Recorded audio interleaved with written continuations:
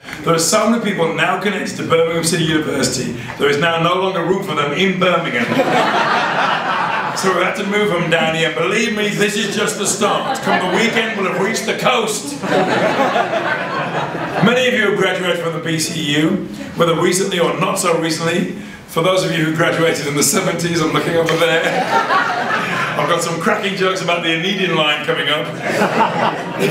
Young people are not going, what? It doesn't matter when you graduated, you'll always have that unbreakable connection with the university. Together forever. Like Liam and Noel Gallagher, or the cast of Friends, or the European Union. These things were built to last, ladies and gentlemen. Other people here tonight are honorary doctorates, current students, and a bloke at the back who's here for the meat raffle. You're all very welcome indeed. We're also privileged to have amongst us a number of luminaries from BCU, including Louise Brooks-Smith, where are you? Raise your hand wherever you are. And Tracy Westall, both members of our Board of Governors. We've got Julian Beard, Deputy Vice-Chancellor. Where are you, Julian? He's got the quiff of doom. We've got Pro-Vice-Chancellors and Executive Deans David Roberts and Keith Horton. Where are you guys? We're really glad to see you all here this evening, ladies and gentlemen. So enjoy the hospitality, mingle with old friends, make some new ones, but do be careful who you go home with, because they'll all be on Facebook tomorrow. People are laughing, going, yeah, we know. So why are we all here? Why are we here this evening? Let me explain. Firstly, to forge new links, new relationships. Let me hear you say, yeah. Yeah. Secondly, to share with you the story of BCU's transformation and that of the city in which we are based. I'm talking about Birmingham. Let me hear you say, yeah. Yeah. Finally, we've something we'd like to ask you. Let me hear you say, oh, Christ. I'll come to that shortly, but rest assured it won't involve your wallets or removing any articles of clothing or anything like that.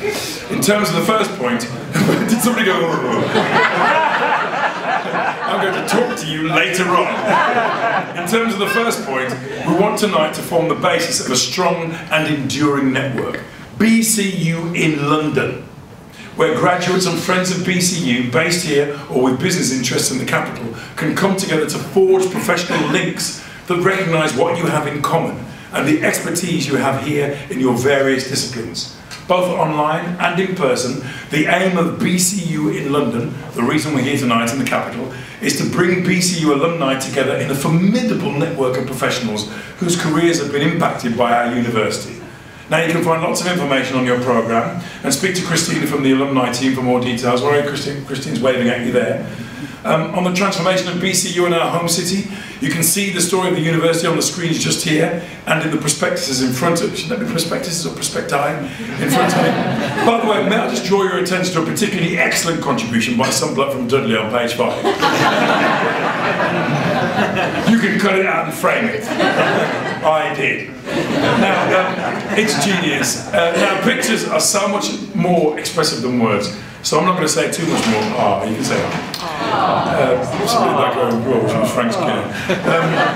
So I'm not going to say too much more. But do take a look at what's happened to the University of Leeds. For example, its transformation of the east side of the city. The new conservatoire, which is about to open in September on the city centre campus, the first in a generation in the UK. And check out the City South campus in Edgbaston. One person there going woo-hoo, it's a damn shame. With fantastic new sports and health science facilities also set to open before the end of the year.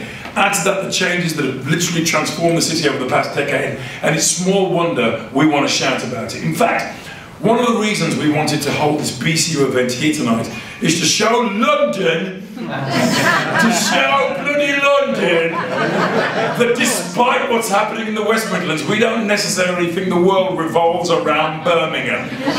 Some cool things come out of London too, okay? Like the high-speed service to Birmingham. I can't wait for that. Now finally, those small requests I talked about earlier. I don't have 40 minutes to run. We want to ask students to be as prepared as possible for the world of work they will enter when they graduate, okay?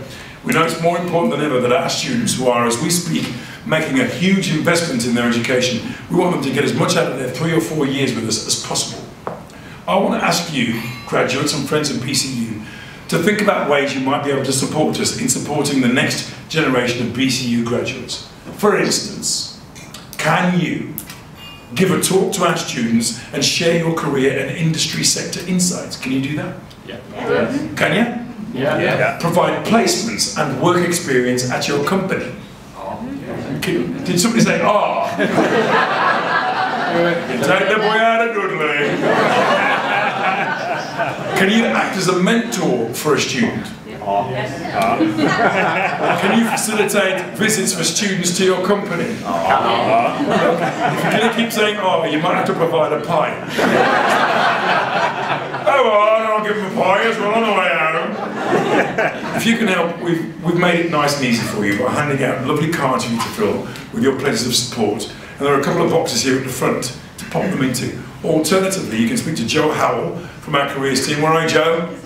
She's just waving, from our careers team, or to Christina. Christina, wave again, from the alumni team, or to any of the BCU team here tonight.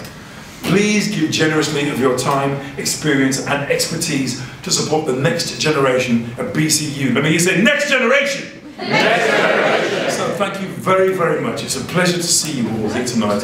And I wish you a very lovely evening. And don't forget, be careful who you go home with tonight. It's going to be tweeted within seconds. Thank you so much for listening to me, please.